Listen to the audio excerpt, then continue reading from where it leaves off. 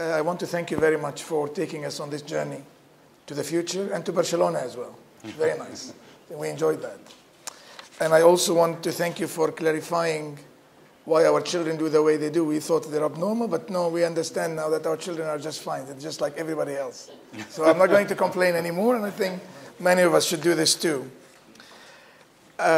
Really, Wim, I think this is one of those times where I think I do believe that there is substance. There is a lot of hype sometimes into many topics that come hyped up. And I think today is one of those topics that are really very encompassing and so on. I was going to ask you just one question, because I'm sure others probably will have more questions than me, and they're more entitled to it than me. The Internet of Things and the Internet of Everything. I think you touched on that, but if you clarify that once and for all maybe for us initially. And if you also would share with us a little bit about your project or your World Forum project on this matter, I'd appreciate that for the audience. Thank you. Thanks for your kind words, and thanks for having me here. The Internet of Things is all about the connectivity. The things, the Internet of Everything is that concept of the infrastructure, the things, but then taking in account the data and the processes and how you're going to transform them. And so the Internet of Things, one component like mobility, like cloud, technology, but the technology at the moment that is essential to get that whole Internet of Everything going. Great. Okay. I'll open the floor now. I'm sure many of you have questions for our guest, and I'll start with an in-house question, I would say. Fadi. Thank you for a very interesting talk. I'm Fadi Salem. I run a research program on governance and innovation here at the Rashid School of Government. And 7 years ago, we also hosted Mr. John Chambers, CEO of Cisco, here in the same room, sitting in the same seat. And I then remember asking him a question about the productivity paradox that appears from investing heavily in technology, but not receiving the expected outcome of it. Now, with the development of smart cities today, that is driven and fueled by data, there are enormous impact or expensive expected work for the managing of the data, legally, financially, technologically, but less talked about is the social impact of this enormous amount of data that is going to be created and how it's going to be managed, and what implications financially and economically are there for that. So are we in the future expecting to see another kind of paradox, a data-driven productivity paradox, where a huge amount of data is continuously produced, but the implications of it, of managing it, of misusing it in society, in the smart city, could be affecting productivity somehow?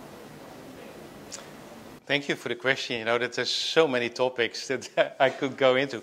First, I acknowledge and really your question 7 years ago, that John and I, we co-lead this whole initiative in the company of the Internet of Everything. And he said, Wim, whatever we're going to do, and he said it 3 years ago to me, and we have to be able to prove the economic value, outcome-based. So he listened. And then you've seen that. And we're basically going from technology to services to solution to outcome-based. Because that is what CEOs want. And that is what government leaders want. That these are my top 3 problems, challenges. What can you do for me? And so you have to be like Hamburg. How can you give them 60% productivity improvement?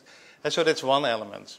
And the other thing is, from a social point of view, this is going to be one of these other big transformations. And it's going faster and it's accelerated. Like I said, if I see how my kids at work, live, play and learn, I have to be careful that I'm not going to be the old man who doesn't understand it. And I'm in the middle. But the positive message, I think, is that 19 trillion of opportunity. And that we can break down, and that we can start analyzing.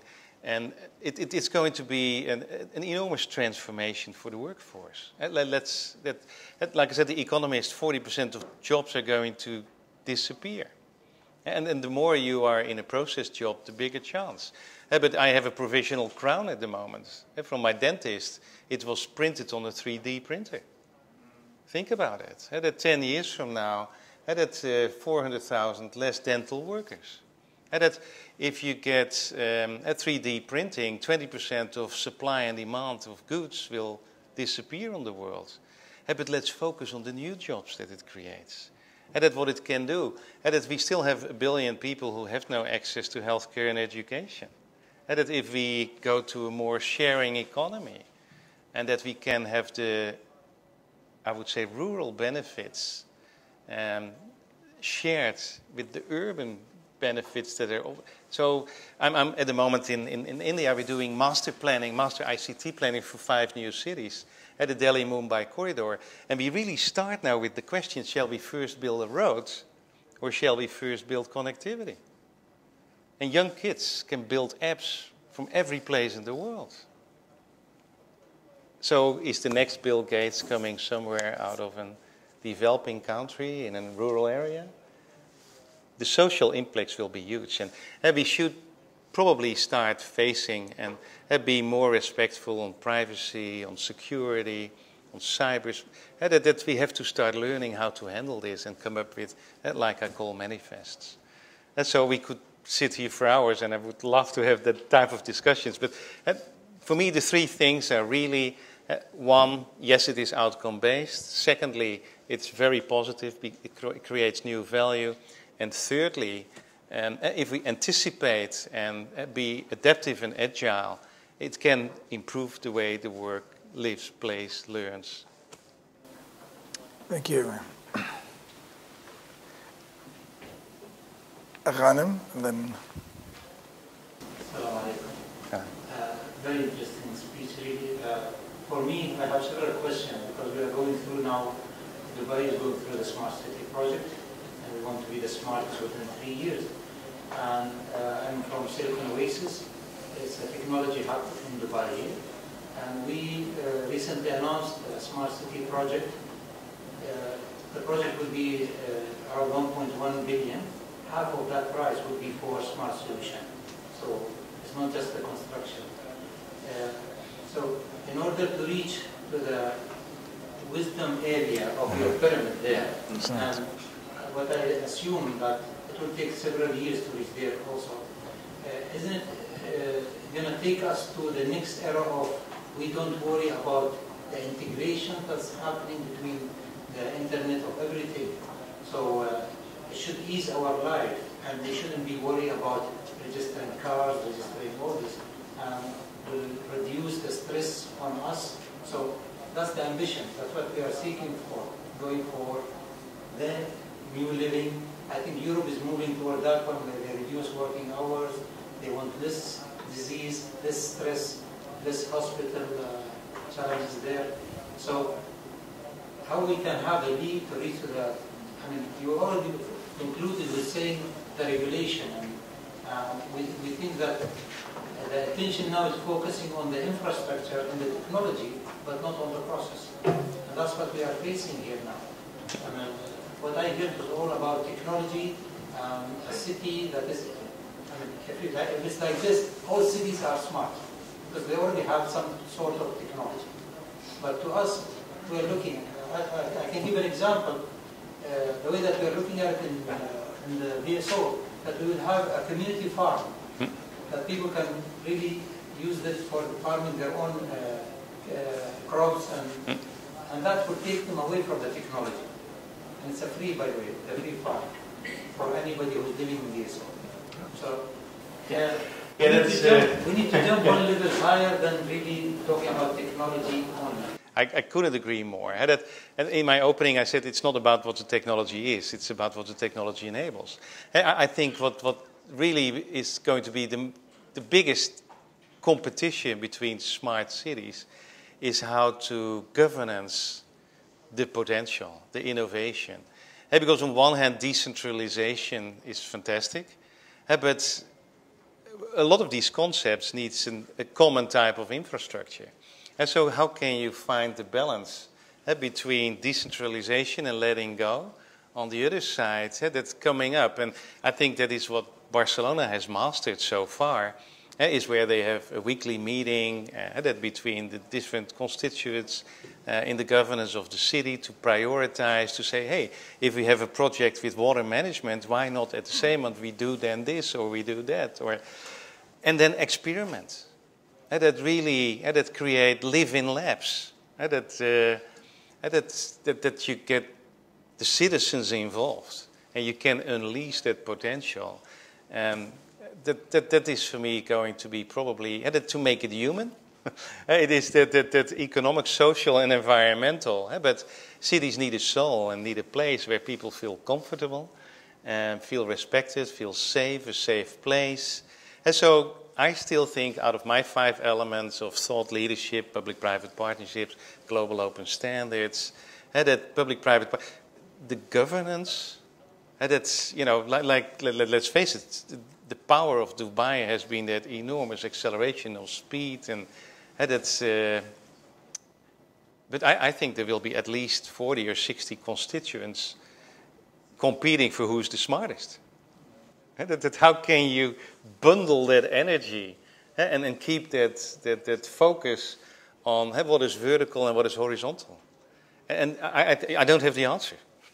I have probably as many questions as you have.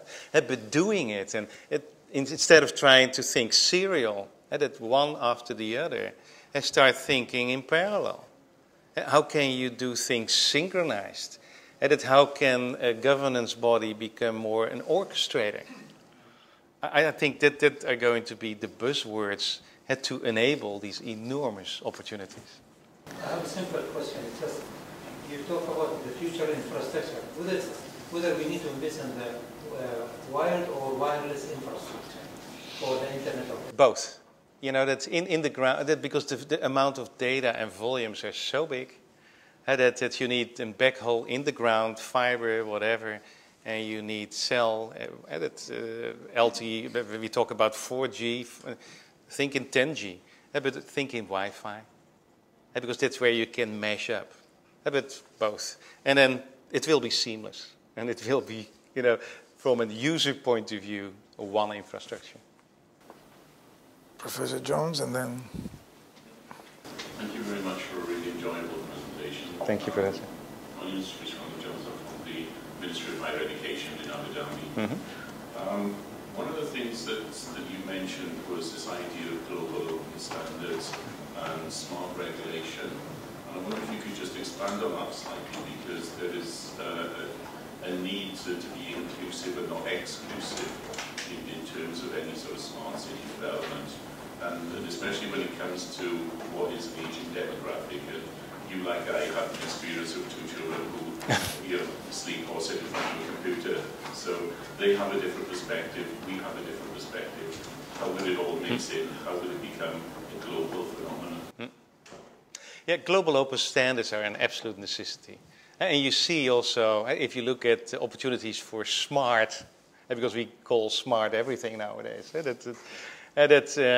it's amazing, and the public sector is really leading with smart cities. It's probably, and don't take this wrongly, but the first time in history that public sector is leading an industry. It's a fantastic opportunity. But if you look in the different utilities, we talk about smart grid. But that's lagging because a lot of these industries are still closed, are heavily regulated. You come to the discussions that if I come in from a technology company, what do you know? We do this for 100 years. You get all these sentences that you know that this is not going to work. That it has to go worse before it comes up. And so my point on smart standards is why is cell phone telephony so popular? Because you can use it everywhere in the world. And that we have gone to a couple of standards. And so when we started working on internet protocols 30 years ago, we had 80 protocols. And nowadays we have 3 or 5. Smart grid still has 286. We're just scratching the surface. Healthcare, over-regulated. And so it is an absolute impediment that we have to tackle as an industry. And that we organize what we call Internet of Things World Forum to talk about these standards, but then also about policies, and that was your second question. And so my advice on policy management, you know, invite your children. Let them attend the meetings. And let them just give you a reaction, and you will be amazed. I'd have to book an appointment with them through an app. I like that. Mr. Amar, please. Thank you so much for your very interesting talk. Actually, more and more I think about this smart city. It's really very complex issue, isn't it? Because it's really driving or considering from different people, different levels, social, economic, health, education, everything. So, and from your experience as exposed to different experience in this smart city transformation, what would be a typical roadmap for transformation? Is it a decision from the authority, from government, from municipality, or is it really social decision?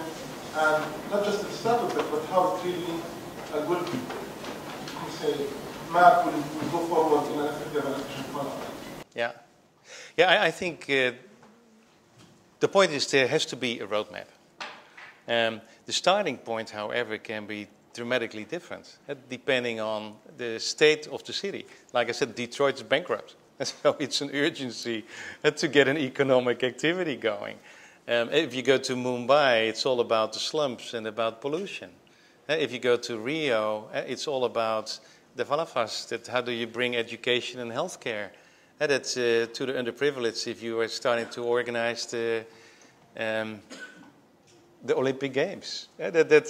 So I think it needs a visionary plan that's for 5 to 10 years, with the roadmap, and that's different type of chapters, but the content has to be extremely local. Where do you start from, and what are the 3 top issues that you have to solve? I want to leave it there. Yes. Good morning. My name is Mohammed from partner of Atlas, and we're an advisory company, and what we do is basically on the relationship with what you have promoted. However, there is always a question that trickles down to in people's mind. If I'm going to connect to the internet, I have my own apps, app store, whatever you want. We're growing this by multiplications of factors. But there is one thing a lot of the users still get to get an answer for, which is security. Where is that is going to play an impact? And when you do a design for a smart city, and I believe Cisco apparently have participated in Barcelona's smart city concept, and they help them out to grow into a true smart city.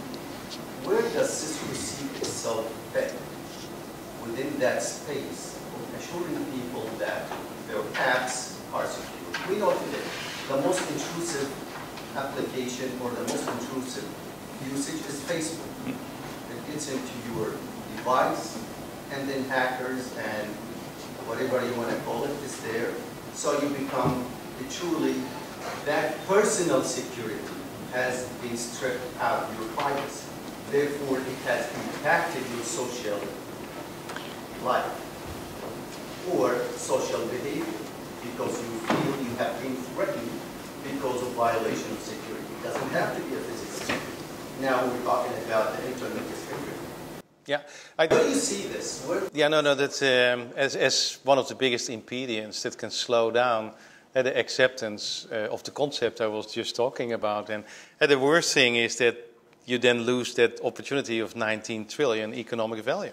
And so I'm absolutely not in denial. I'm not defensive. Security, and I can't talk for other companies, but as an industry, has to get much more attention. And then specifically via the Internet of Things, the Internet of Everything, you get a concentration. Because a lot of business processes are not secure anyway. But the moment you start concentrating it, the vulnerability becomes bigger. And so number one is acknowledge it. If you acknowledge the problem, then you have solved it for 50%.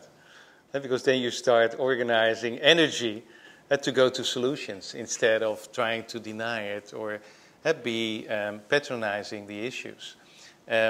So industry initiatives, global open standards, also there are absolutely required.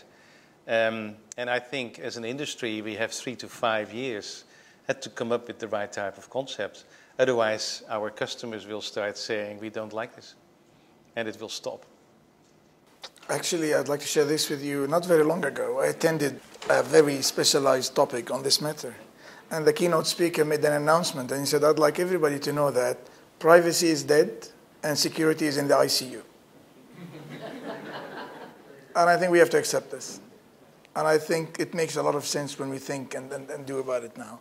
But I'd also like to bring attention to a big event that, I mean, clearly Cisco has been involved, but Mr. Elfrink personally has had another, I'm going to refer to your World Forum, which is taking place in Chicago.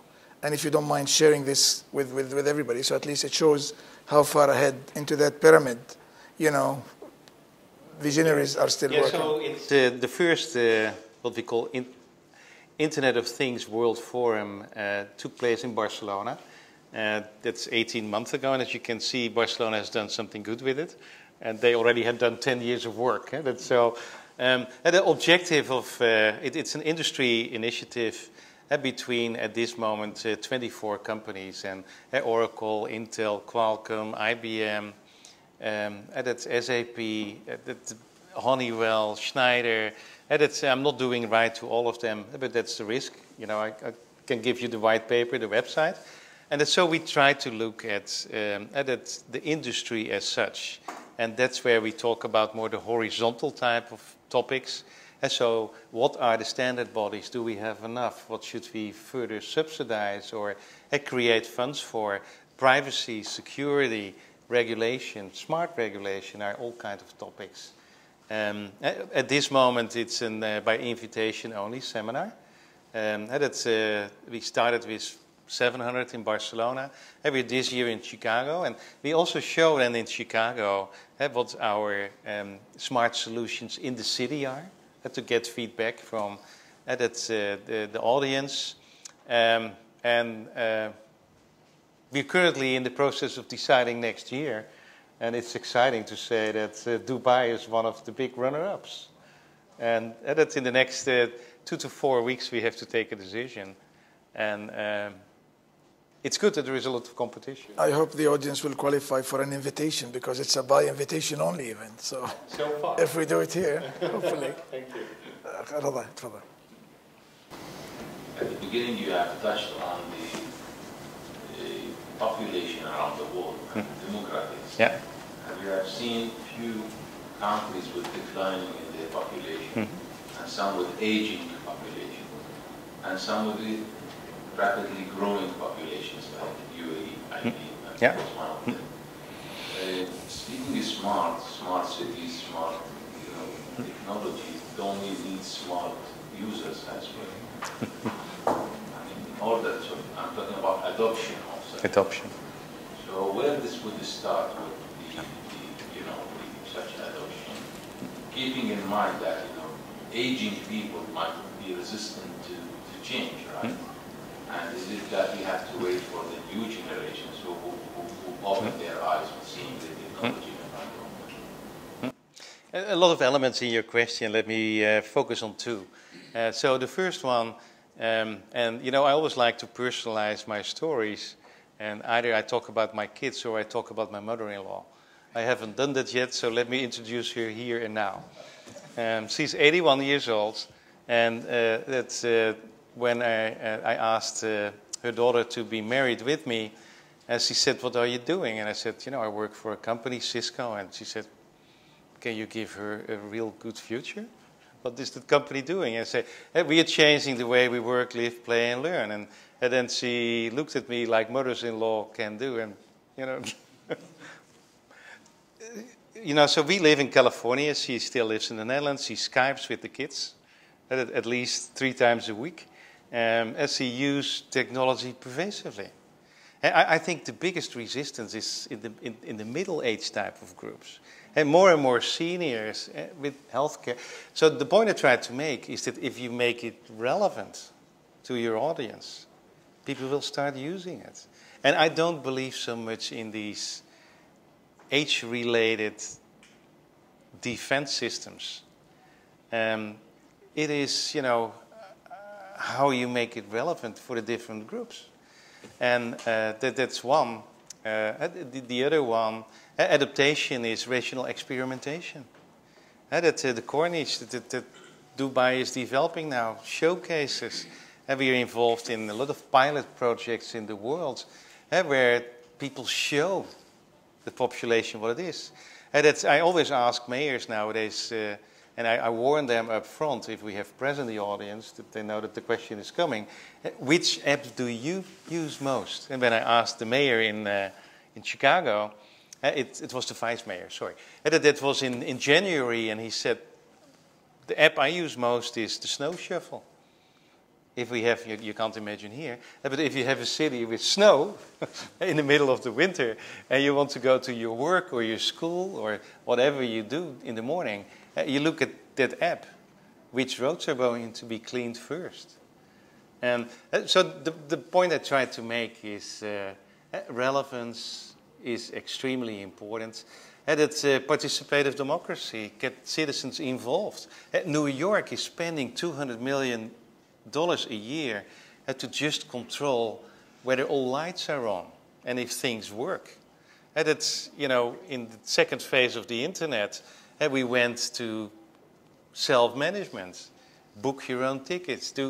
If you have an integrated operations center in your city, citizens would love to report what they see if they believe that there is a follow-up.